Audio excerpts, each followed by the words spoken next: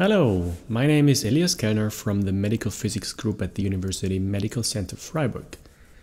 In this talk, I'm going to present our methods for removing the Gibbs-ringing artifact in MRI images, which was recently published in MRM. This talk has a rather illustrative character. If you want to know more about the technical details, please check out our paper. So, what is the Gibbs-ringing artifact? In MRI, images are not taken directly, but they are reconstructed from measurement in the Fourier domain. However, we cannot acquire the infinite Fourier space, but only parts of it, and we have to reconstruct the image from this bounded domain.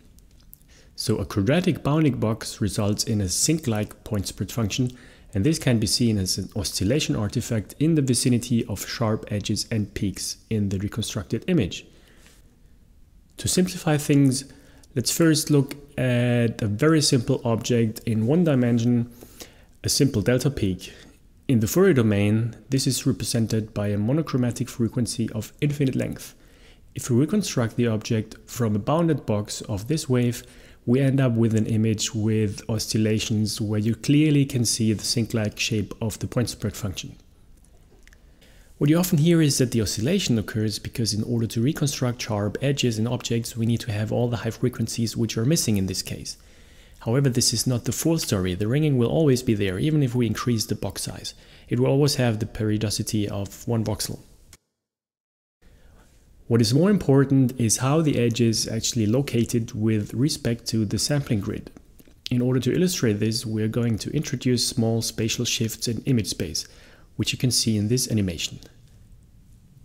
The shifts are generated by multiplication with a phase ramp in Fourier space, indicated by the blue line here, which effectively changes the frequency in Fourier domain. With this, we actually move the peak away, so for a better illustration, we compensate for the shift and move the grid into the opposite direction such that the edge stays where it is, but the grid is shifted this time. Of course, both views are complementary. This one has advantages for illustration purposes. Now, what you see is that there is a situation where the ringing disappears. This is the case when the peak is directly located at a grid point, because then we sample the underlying sinc function directly at the zero crossings. The correspondence in Fourier space is the following. If the peak in image space is on a grid point, the frequency in Fourier space will be one of the higher harmonics of the base wavelengths of the box size, so it will fit periodically into the box. So the object can be reconstructed by just this one basis function. The overlap with all the other basis functions will be zero, and we have a single peak in image space. If the frequency differs from that and does not periodically fit into the box, orthogonality is lost, and we need all the other frequencies as well in order to approximate the wave, even though there is a monochromatic wave with just one single frequency. These non-zero coefficients build up the ringing in image space. This fact is almost simple textbook knowledge, but understanding it this way is one of the basic ideas of our method. Because now we see that we can simply remove the artifact by introducing an optimized subvoxel shift. The only thing is that we have to correct for the introduced shift of the grid by an interpolation step. I will come back to that later. Of course, in the real world, we're not only faced with simple delta peaks. The next complicated object might be an edge. Even though the situation in K-space here is not so intuitive, the concept also works. In this example with the edge, you can see that there is an ideal position of the edge where there is almost no ringing. In this case, it is not on a grid point, but right in between the middle of 2 points. So with the same approach, we can remove that ringing artifact for edges also. The next level of complication is a multiple of different edges. The animation shows that the different edges have their own optimal shift, which means we cannot use one global shift for the whole image. To solve this situation, we are going to iterate over all pixel points and optimize them independently. Let's, for example, look at this blue pixel at the original grid down there. Now we browse through the whole set of generated shifted images as illustrated in this animation, and we concentrate only at this blue point. For all shifts, now we measured ringing using some kernel sensitive to oscillations, for example, the sum of absolute differences in the neighborhood. Because the edges themselves also contribute to the sum, we introduce two features here.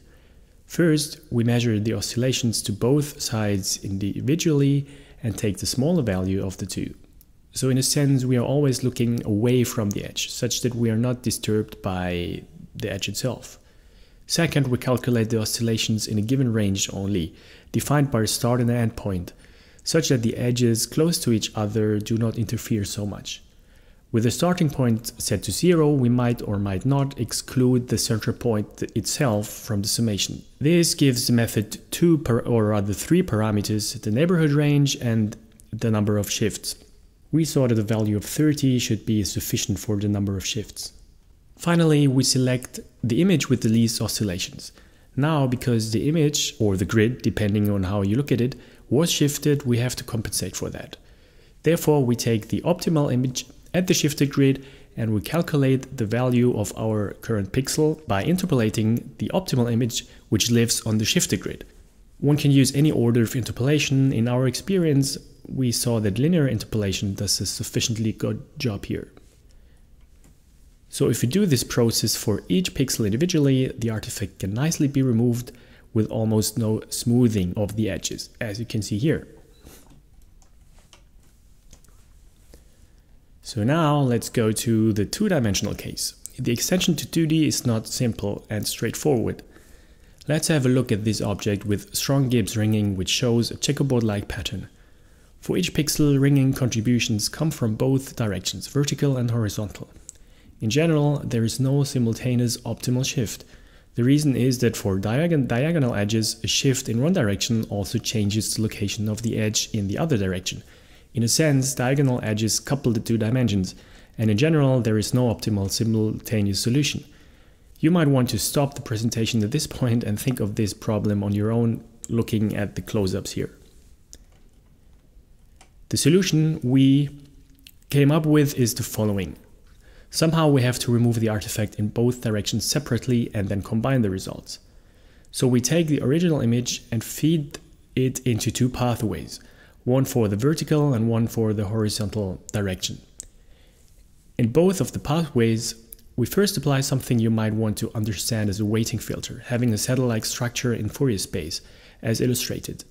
With these, the ringing is filtered in one direction and enhanced in the other direction. After that, the ringing can nicely and cleanly be removed in that direction, as the contribution from the other direction was taken out with the filter.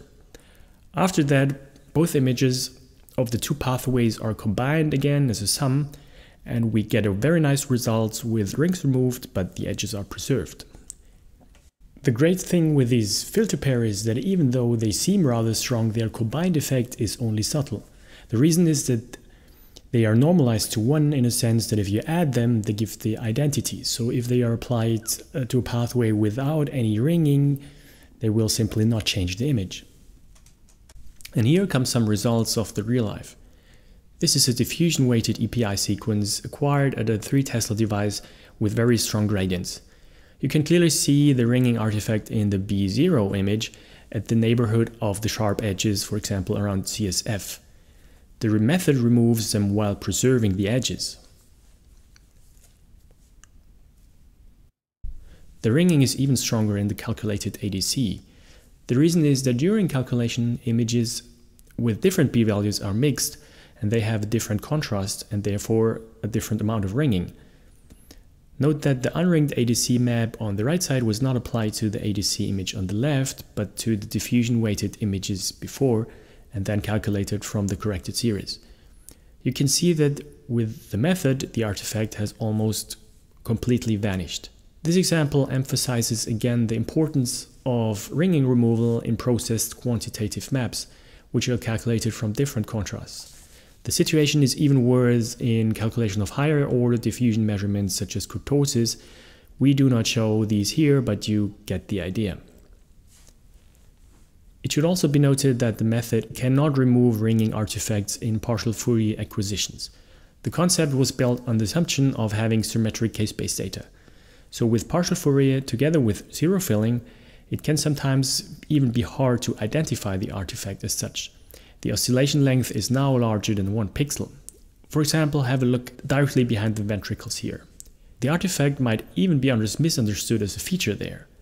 The proposed method will leave this artifact almost untouched in partial Fourier direction and remove it in the other direction, which was acquired symmetrical in K-space.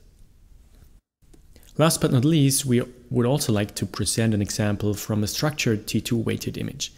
You can see the strong artifacts around the CSF and around the lesions. As you can see, the method removes the artifact almost completely with minimal smoothing. The small sharp objects are almost left untouched. So to summarize, with the proposed method, Gibbs-ringing can be removed in a very robust fashion. That means you cannot overdrive the method by a wrong choice of parameters. You could even apply it several times after the first run. The image will almost remain the same. It can be understood as a surgical, minimal invasive operation. The method acts only at the ringing and tries to keep the noise untouched. And it's reasonably fast and therefore can be directly applied in a clinical setting. The source code of our implementation is free and open source and can directly be downloaded at this link. If you want to implement it into your toolboxes, just go ahead. If you have any questions or remarks, of course, do not hesitate to contact us. So, thanks for watching and happy unringing.